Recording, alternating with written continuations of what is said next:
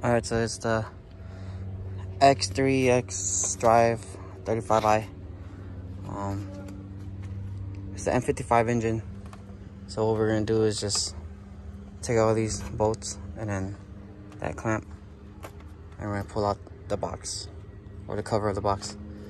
Gotta probably fix this because it's not all the way in, but yeah. And we got some torques. See what size it is and take it out.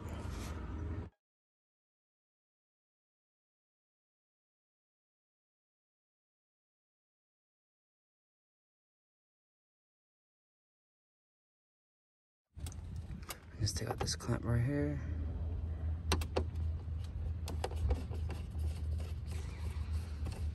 So basically, there's 6 bolts and then that clamp. And it should come off. Alright, so this one is pretty clean, the original one. It's like an aftermarket one, but it's clean. It's like it's pretty new. This is the AFE dryflow, and it should flow a lot better and a lot cooler. So for being a turbo car, you want nice cold air. So we're going to go ahead and drop this in and see what power gains we get. So basically, we're just gonna slide it in and just, you can clean up the compartment if you want, but other than that, goes in like so. I just kind of like slid it open and I loosened that clamp, but it didn't really do much. So we're just gonna close it back and then tighten up all the screws, push everything back in properly, and then we should be good to go. And we can go test drive. You guys already know how it sounds before because you guys probably have the same car, same motor. You can hear a little blow off sound, but not too crazy. Let's see how loud this one gets. All right, so everything's on. Tighten everything up. Make sure the box is not losing any air. But the reason why I went with this drop-in one, because air temp stays low.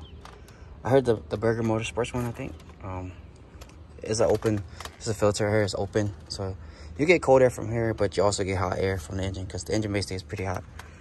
Intake temps went up when the guy tested it. And in the AFE box, I think the intake temp went up too. But this is the cheaper alternative, and went on Throttle website and we got it. So yeah, let's see how it works. So we're gonna start it up. It hasn't been warmed up, so cold start.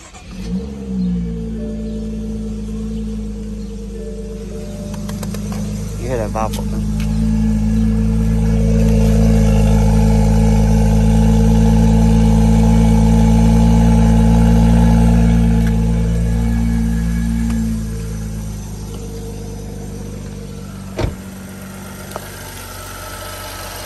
Take the cover off, make it a little easier, but you put it back on.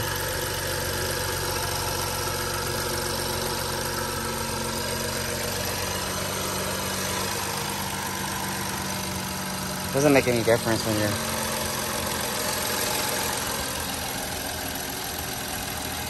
still cold. So once it warms up, we're gonna go on a test drive.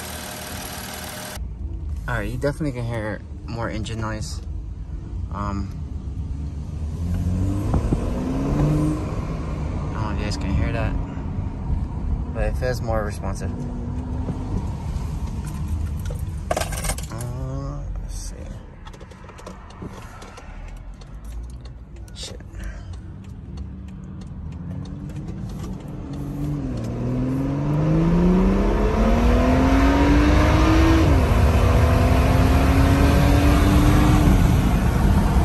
Yeah, it's definitely more responsive.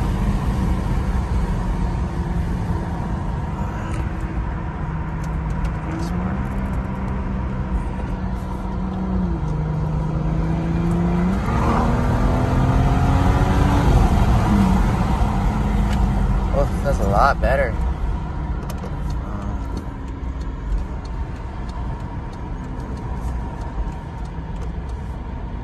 wish I had an exhaust so you guys can hear it more, but it sounds nice.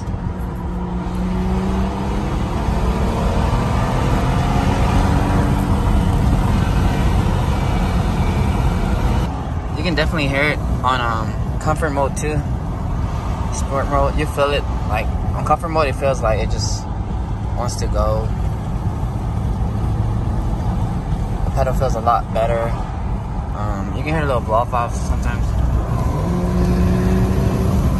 I don't know if you guys heard that, but it's probably just a lot of wind noise, but you can hear it more. I wish it was louder though. Probably get a blow off valve and stuff, but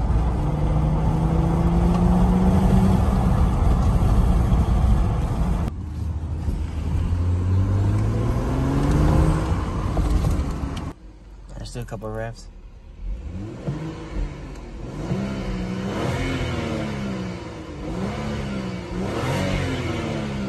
Can't really hear much.